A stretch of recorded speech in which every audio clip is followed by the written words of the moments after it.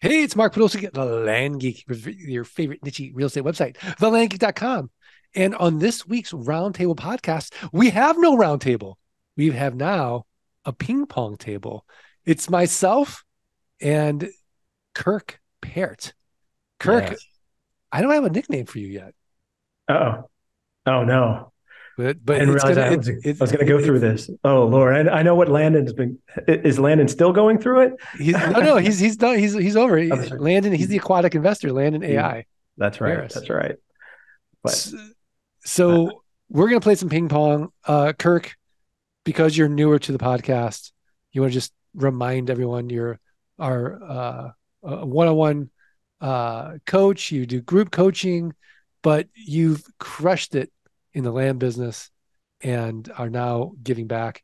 For those of you that have not heard my one-on-one podcast with Kirk and the tips and tricks and what in his whole journey, uh, go to your podcatcher and just do the search for Kirk Peart because I'm so ambitiously lazy. I don't know uh which episode that was. Do you know which episode it was?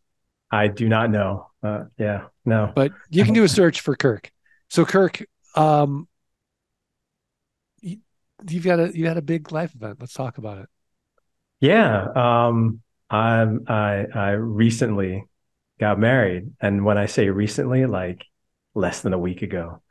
Um, yeah, it's a big deal. I got a beautiful lady who's super awesome, super supportive of all the craziness and change that has happened in life, and not just for me, but for her as well. So I've been supportive of her, and we've had a really, really good journey, and we have committed to continuing the journey very purposefully. I So love it. I love it. So what is her take on this land business and your entrepreneurial journey? Because I can imagine that there would be, you know, other partners that would be a little bit more skeptical. Um, this idea of security, right? It's like, oh, maybe you should get a more secure job and yeah. and take that road. But let's talk about her alignment with you. Well, I think one of the things that is a key characteristic of our relationship is the sense of adventure, right? Like life in general is an adventure. And she her name is Corinne. She came into my life in the really kind of in the middle of COVID, right? So talk about the craziest adventure that the whole world was experiencing. And at the same time, I was having like sort of standard tech job tumultuousness. She was having some tumultuousness in her job as well.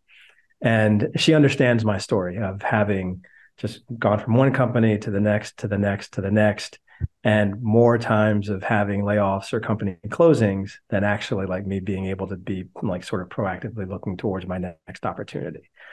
Um, so when I started flight school, we had just started our relationship a couple of months before. And, I think I even mentioned if it wasn't on the first date, it was the second or third that I was thinking about doing this land business. I've been looking at it for a really, really, really long time. I was going to jump into flight school. I told her how much it was. And she thought I was crazy and interesting. And, and here we are still together, even more together now. And yeah, she's been there through this whole entire journey of me learning the basics of the business, jumping into coaching thereafter, doing the elite coaching program, which at the time was 18 months. So, and then doing the business on my own, sort of in between flight school and coaching, and then after coaching. And she came and got the opportunity to meet you guys and uh, see how like sort of the magic and mystery of the business being pulled back at Elite Week. So, I mean, to say that she's all in, I think is an understatement. And I have been very, very fortunate, lucky, and blessed to have her by my side the entire time. Because, as we talk about, the business is simple, but it's not easy. Yeah. And, you go through dips and the dips are real. We talk about them, but nobody really thinks that they're going to hit them, and they do come. And it's good to have Yeah. somebody that is committed with you when you go through those dips. No, it really is. We were talking before the podcast just about alignment. And Yeah. when you look at your life, is there anything that you've done that's worth doing that's been easy? I mean, we're both fathers. Like Mm. being a parent, like you have all these expectations. You come in and then you're like, oh my gosh, like look at all this responsibility now. I mean, it's hard and it's hard work, but it's so rewarding and joyful. You know, Without a doubt. but you Yeah, need the you're hard. right. You need that juxtaposition, I think, of the struggle with the joy. It would, if your child never sort of reflected back to you the joy and the love that you gave them, I think it would be challenging. But that being said, I could think of parents with autistic children that Hmm. they still love them through those challenges, and Absolutely. but it's like everything worth doing, learning to drive, learning to read, it's all been hard, and yet it just compounds on each other. But where do we get this idea that anything should be easy? Yeah. Yeah, I think it's just it's human nature, right? Like Right. human nature is to take the easiest path. Human nature is not to change. But then the juxtaposition of that is that human nature is to like really go after the adventure, and human nature is to always be wanting more and always be wanting progress, and there is no progress without change. So we have these things in us that I think we battle. And I think the battle gets harder as we get older, right? Because as you get older, you kind of get more stuck in all the things that and all the things that you've done. And even you can even be successful in those things, very successful in those things, and still afraid to try the next thing, you know. Yeah. Yeah. I mean, what's your definition of success? Well, that's a good one. You know, I've been thinking a lot about that as part of this land business building journey. And I used to think it was some end destination, right? Like when I get to $100,000 a month in passive income, then I'll be totally successful and I can relax. Well, I don't think it's really that anymore, especially as I get older. I think this is going to sound like really woo woo, but I think it's my definition of success is being able to be happy in the current moment. And if I can do that continuously, then I'm successful, right? If Yeah. and Yeah. it's always kind of thinking about the fact that there's nothing really bad's going on, right? Like we're healthy, some bills are paid, most of them, maybe not all of them, but most of them, right? Right. Most of my customers are happy, not necessarily all of them, but most of them. My kids are mostly great. Sometimes they're a little pain in the ass, but they're mostly great. So Right. so this is life, right? Like you just got to be able to be happy with what you have. Because when you reach some destination, imaginary, arbitrary destination, how can you expect that to transform you into some level of happiness if you can't figure it out right now? Yeah. So I mean, I totally agree. I don't think that's woo woo at all. And I think for a lot of people, that is the daily struggle. yeah, I was talking to a guy today, and he said, being an entrepreneur is like, being on that rainbow, and going and trying to get that pot of gold at the end, and then you realize you never get to the pot of gold, but you're on the freaking rainbow the whole time.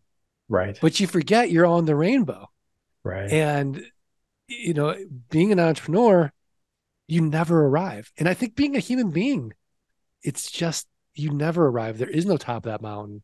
It's right. constantly striving, and yet can you enjoy the moment and let go, if you Yeah, will, of the the arbitrary goal, whatever it is. And that being said, if you're listening to this, like, what are you guys talking about? Right? I mean, think about your own life when you wanted something and then you got it. What was the lifespan of the joy of when you got it? I bet that half life was extremely short. You spent maybe years trying to get that thing. You get it. And next thing you know, you move the goalpost further. right. And we adapt to it. And I just think that's the struggle that we all go through, and it's especially more dramatic as an entrepreneur, uh, for so many reasons. What are your thoughts? No, I totally agree with that. And those are some of the things that like you said, like I think a lot about, and I thought a lot about when I started this. And I thought a lot about as I looked throughout my career as well, because I kind of had that, like, I'm climbing the corporate ladder to some destination. I'm going to get there, daggone it. I'm going to get there. And then I realized that I was kind of already there, right? Even though I might not have had this position, some arbitrary position, I was doing the things that I loved. I was solving problems. I was building teams. I was building camaraderie. I was adding value. And so, it's like, again, it comes back to like being able to be happy in the moment. That makes it worth to keep going, because the attainment of a thing, or that arbitrary goal, isn't going to be the thing that makes you happy. It's just Right. not, at least for me. Right. And I've looked at my life, and when I got that car that I really wanted, man, it was awesome for like a week. And then I was like, oh, it's just a car. Yeah, I mean, I honestly don't think that there's anything out there that makes us happy. I do think it's an internal game, Yeah. and it's a game that when you play it is it's the infinite game, Yeah. and it never ends. Where I mean, I remember when I was younger, I used to dream of, you know, these houses and cars and vacations, and I got them all. Yeah. And then it was so disappointing and so dissatisfying, uh, from there. But I see Tate wants to jump on. He's gonna be like, hey, Great. what are you guys doing? I'm gonna put him in here. And Tate, Say, What's up, guys? so we're hey, doing man. we're instead of the round table, we're doing the ping pong table. Oh, So Kirk and I were talking about sort of that struggle, if you will, of striving and realizing there is no, you never hit that destination, right? Like, think of the last thing you desired, you got it, and then think how quickly you adapted to it, or that the half life of joy, and you're on to the next thing, and you've moved the goalposts. And yeah. so, Kirk, like, his definition of success was like, oh, in the land business, when I get to 100,000 a month in passive income, then I'll be a success. And he realized, no, it's, can I be happy in the moment while I'm striving? So And true. Yeah. I mean, those numbers, I think success is often it's often diminished when we put a number on it, Yeah. right? Like if we say X amount of money is going to make me successful, then why aren't more people just quitting once they get to it? Why aren't they taking their foot off the gas? It's Right. never the case. And it's not a greed thing for me, right? It's not oh, I'm greedy, I want more. The goalpost just moves. It's just it didn't fulfill me like I thought it would, right? So money can't be your ultimate, right? I Right. think it's the family, it's the friends. And Mark, you do a good job about talking about this in Dirt Rich, right? Where you talk about your why and how everything in your life, according to the outsider, was really, really good. But internally, you weren't happy, right? Like you weren't yeah, happy because you had the nice car and the luxuries of today. But what you didn't have was a good relationship. You didn't have time. Hmm. And that was my takeaway from Dirt Rich. I mean, if I summarized it, it was the saga of a land investor who made it to the top only to realize he was unhappy, right? Like that's how I right. summarize it. Yeah, I mean, in a lot of ways, Dirt Rich is sort of this cautionary tale. Yeah. Yeah. Yeah. It's, I mean, it's honestly, just, I've read it. I've shared a lot of it with my wife. I'm like, Mark, he talks about lifestyle creep. He talks about never being content and how ultimately that caused him to say, you know what? Get rid of 80% of what I have. Bring me back down to more of a reality. And you were happier. You travel more. You eat better. You're healthy. You're physically active. And you've reduced a lot of that stress. And I don't know. When I think about goals and goal setting, the number has to be there because I'm a businessman. But at the same point, there's other things that also need to be on that list of like never missing a soccer game. Yeah. That's a big goal. That's right? a number two, by the way, right? Right. You know, and like to kind of piggyback off of that, I started thinking a lot about like, so I'm in this interesting position in life. My birthday is at the end of the year. I'm a New Year's Eve baby. So at the end of every year, I'm thinking about my life, the past year and the upcoming year, and also thinking about sort of like the normal goal setting that everybody does at the end of the year. And then on top of that, this year's a big year for me. I turned a big 50, like 50. Yeah. You know what? My father didn't make it to 50. My father passed away at 49. And so for me, you know, I looked at 50 as like, oh, when I make it, I'm already winning. So I'm winning. Like I made it, I'm winning. Right. So Yeah. what does winning really look like as I continue past 50? Well, instead of thinking about metrics solely, I think a lot about now, like who do I want to be? Right. So my goals are more about what's the human that I'm building here? Who do I want to be? And then let who I want to be drive those numbers. Like, what do those numbers look like? Somebody who is successful and giving back to the world and has a happy family and a loving relationship. What do those numbers look like for that person? So that's how I really started thinking about my goals this year, especially hitting the big 50, kind of crossing that threshold that my father didn't even make it to. And, you know, wanting to have a different kind of life compared to the life I've lived prior, which is a good life, by the way, but I want it to be better. Yeah. Tate, what are your thoughts? Yeah, I mean, seize the day, right? Like carpe diem. It's really easy to look back at 2023 and realize I haven't hit a lot of my goals. Plain and simple. Hmm. But then if I only focus on that, I forget to look at, you know, some of the things that we have been able to do. The VA's lives who I've helped change due to the fact that their employment has gone up, right? The people that have gotten raises internally, the people that I've been able to help in the coaching program. There's so many other things that I've done that don't necessarily increase my passive income, but are home runs, right? Hmm.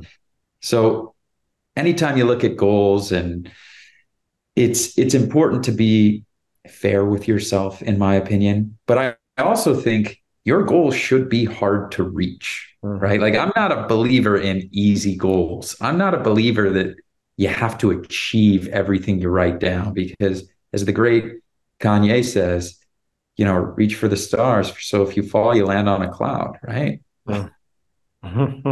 There you go. I think we've got our show title now. There we go. There it is, for sure. But you know, it's true. I think a lot of people when they come into the program, they have these either unrealistic goals or unrealistic timelines, and it just makes them unhappy. And I get it. I get it. But I think that it's hard to do. And Kirk and I was talking about in the beginning, anything worth doing is hard. But I think it's worth exploring ways to try to be happy in the moment as you strive. I mean, you know, I talk about it at boot camp like that, the image of a duck, right? The duck is calm and serene above the surface, but is furiously paddling below. And I think it's one of those things that you know, when you come into a new event, a new venture, a new adventure, uh, it shouldn't be easy. It won't, you know, but sort of embrace that suck and take it on. And you wake up one day and you're like Kirk and Tate. And it's like, okay, I got my money problem solved. I got my time problem solved. And now I'm going to give more value to others, which ultimately I think is really what makes us most happy. Right. Yeah. I mean, Without a doubt. that, you know, connecting with others is amazing, and giving that value. It's like the great things in life, which, don't get me wrong, it's not like I'm against material things, right? I think they're all great, but I don't think they're going to make you happy. Yeah. And, you know, the other thing too is that it's got to be hard for it to be good. Because if it's easy, you don't appreciate it. Right. And when I look back on life, I can't think of anything that I really, really felt good about that I did that wasn't hard. If it wasn't hard, I just kind of went through it. So if it was hard, I'm like, I earned my stripes, every single one of them. And the problems don't stop either, right? It's not like you reach a certain level and you never have problems again. Your problems get bigger and uglier, and you got to be more creative. And you still end up with stuff that you've got to appreciate on the other side of doing hard things, right? Like that's just life. It's funny that you bring up that because I read something the other day that said, I don't want Jeff Bezos's problems. Yeah. Right. Yeah. I might want his salary or his Right. net worth, but I really don't want his problems. Can you imagine those problems? You got to be a different person to have those kind of problems and have that kind of success as well. Like, right. Talk about I'm good with my land problems. I'm good with land problems. Right. I haven't said it in a long time, Mark, but there's no such thing as a land emergency. Right. Like when you think about that, the problems that I have, it's like, oh, my property, I had a property where there was a flooding that came through. And if it had been a home or an apartment complex, I would have had to get on a plane. I'd be flying out there. And because it flooded and it was vacant land, you know what happened to my land? Nothing. Absolutely nothing happened. I remember watching the news and thinking, oh man, this is terrible. I feel so bad for the people that this is affecting, but it doesn't affect me. If anything, it just washed the trash off my property onto someone else's, right? Like that's it. Yeah. That's my land emergency. Do I have to go out there? No. I'm good with land problems. Let's keep them. Yep. Yeah, 100%. And it's so true. Like we'll look at somebody like a Jeff Bezos and say, I want his money. But you can't just take one, part of a person and get that. Like you got to take everything of Jeff Bezos. And to your point, like I wouldn't want his problems. I wouldn't want his life. I wouldn't want any of it. Yeah. Yeah. Okay. I'd want his money. Yeah. But that's it. Maybe, yeah. I take the yacht. I take the net worth, but not in exchange for all the other things. I'd have to be him. Right. And I wouldn't want to trade places with anybody. Yeah. I'm happy being Tate Litchfield. It's freaking awesome. Right? Like it's great. And it's still hard work. It's still hard work. I still get up. I still have those nights where I can't sleep. Right? I still get some heartburn and indigestion, but for the most part, take a deep breath, work through it, use my journal, write it out, figure out how to solve these problems, go to my mentors, talk to them. It's amazing how you take a business ending problem and you share it with somebody who's been in the business for like 20 years, like the main guy over here. And you're like, this is what I'm going through. He's like, okay, well, just do this. You're like, what? That's simple? Are you kidding me? Just give the money back. And you're like, give the money back. How did you come up with that? This is the craziest thing I've ever heard of. That's fun. Yeah. That's so very true. So one of the things I love about this, and I was actually sharing this with one of my team members earlier today, that we really are in an infinite game here, right? Like Mark, you and I had a conversation once about sort of the issues that I've had in my employment, and like when your employer says no more, here's your pink slip, like all problems for you in that job stop, and so everything stops. But in your business, and especially in your land business, all you have is a problem. Okay, maybe your marketing's not working well. You go figure it out. Maybe your sales aren't happening the way you want them to. Well, you go figure it out. But the business doesn't stop. And the fact too that you guys actually exist and have been doing this for, decades now, and have such wild, amazing, continuously growing success lets the rest of us know that not only is it possible, if we don't stop, it's highly probable. Right. No, for sure. And I mean, look, I'm no, Tate Litchfield genius or Scott Tye genius. I've just been doing it longer than everyone else. Like everyone else in the community is way more talented than me. I've just been doing it the longest. And on a long enough timeline, I think everyone gets paid. And it's just, that Warren Buffett quote. It's like, it's not how hard you rowed the boat, it's the size of the boat. We just got a massive market. It's inefficient. And if you just keep following the recipe, your success is inevitable. It really is. But it's really hard in the beginning. Yeah. And, I Cut think, it. End it right there. That's like the words of wisdom, Mark. You gotta let freedom ring. We gotta get out of here because Mic drop. that was Mic drop. good, man. That was good right there. Mic drop. I try. Well, look, let's put Kirk on the spot and let's ask him for his tip of the week, a website, a resource, a book, something else actionable for the art of passive income listeners to go improve their businesses, improve their lives. Kirk, what do you got? All right. Well, I'm ready this time for sure. I just started reading this awesome book, Buy Your Time Back by Dan Martell. I love it.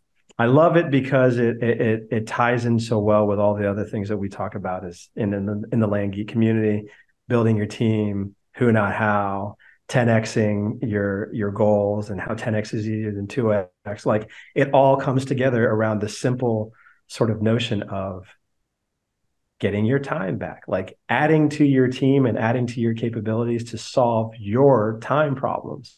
And when you solve your time problems, you get time freedom, you start to get money freedom. When you get money freedom, you get like all these other amazing freedoms that start to come your way. So great book. I'm about halfway through it right now, but loving it and working hard to tie it into everything that I'm doing.